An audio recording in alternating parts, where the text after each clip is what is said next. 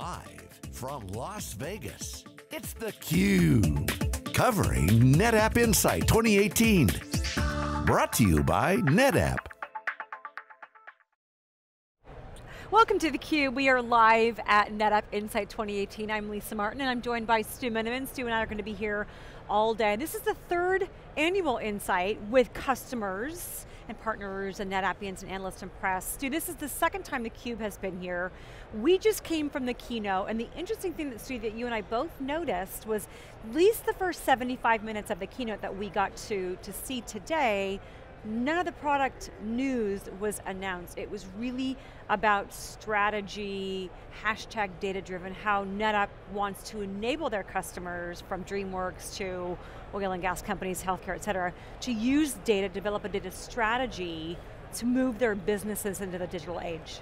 Yeah, Lisa, first of all, great to be working with you again. Always. And I'm excited. It's second year that we've been at this show, third of the NetApp Insights that we've done, because we've done both the US and the European shows. My first time actually coming to a NetApp event. I remember, gosh, I'm showing my age, I remember when NetApp started, when network storage was becoming a thing. NetApp really rose its ascendancy with file systems and NAS, and FAS is the one operating system to rule them all. Really grew into a very sizable business. Company's about $6 billion worth of revenue, and I think somewhere about 10,000 employees. So today NetApp is really the largest independent storage company after Dell took EMC off as an independent now. So it's interesting to watch.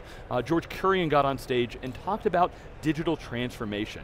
And one of the things I'm really interested in looking at is how is NetApp doing in that transformation, because most people, when I was talking to some customers at some of the meals and walking the floor and things like that, it's NetApp is my filer company. I buy boxes. Sometimes I'm buying some software and there's some things there, but I'm the guy that runs NetApp gear, if you will. And that transformation, what is the NetApp of 2019 and beyond? Are they a storage company? Are they a hybrid, multi-cloud, software-led, something company in the future? Are they a services company? There's a nice ecosystem here, so that's what I'm excited to dig into. And yeah, George Kurian, he in the keynote this morning laid out the 4 things that companies need to do for digital transformation. That's something we'll dig into. But yeah, I had to go search NetApp on the news release and be like, oh, Cloud Insights and ONTAP in the cloud and right. HCI and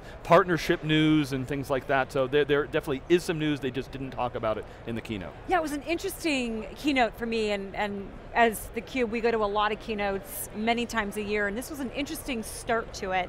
It's clear from the NetApp messaging on NetApp.com, NetApp Insight, things that are being put out in media, that they're really putting cloud at the heart of their strategy. The discussions in the keynote this morning included futurist Gerd Leonard, who's going to be on the program with us in just a few minutes. Interesting take on data, humanity. The only thing that NetApp talked about was about 75 minutes into the keynote this morning was when Anthony Lai got on. He's going to be on the show later today talking about the data fabric. And I think some of the messages that NetApp is wanting to get out is that data fabric is transforming from a vision into an architecture, kind of foundationally to enable organizations to employ those 4 principles of digital transformation that George Kurian talked about. Digital transformation requires IT transformation, speed is the new scale, some interesting thoughts and concepts there, more conceptual. I liked the DreamWorks customer, I think she's a great speaker. Kind of talked also about how DreamWorks, everybody knows DreamWorks, Track, How to Train Your Dragon, are becoming morphing from a customer to an engineering partner. Yep. So that was an interesting kind of, I wouldn't even say undertone, but part of the story today. Yeah, Lisa, absolutely. When you look at traditionally, not only NetApp, but all the storage companies, where they sold to, it was the storage budget and how do I manage with the explosion of data and that growth and what's the performance, the speeds and feeds, the price per terabyte, all that kind of stuff.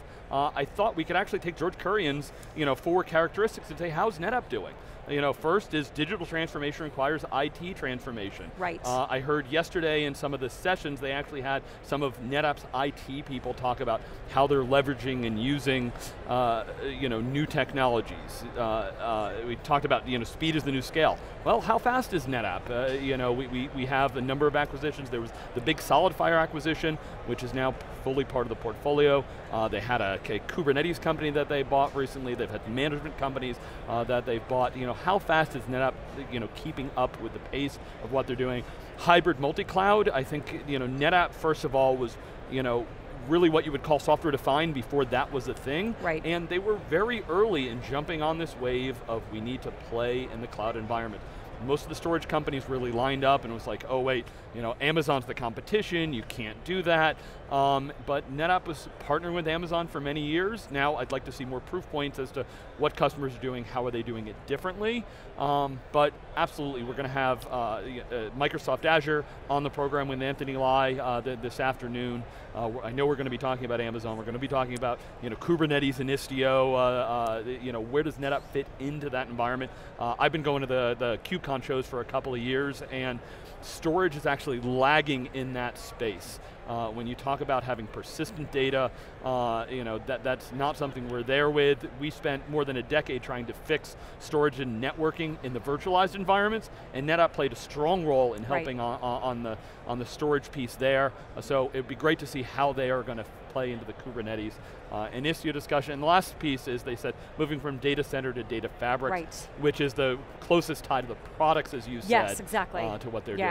Well, Stu, we have a jam-packed schedule today, all day. We're going to be able to unpack a lot of things from NetApp execs to their branding folks to customers. So Stu and I will be right back with our next guest. Again, theCUBE live from NetApp Insight 2018. We'll be right back.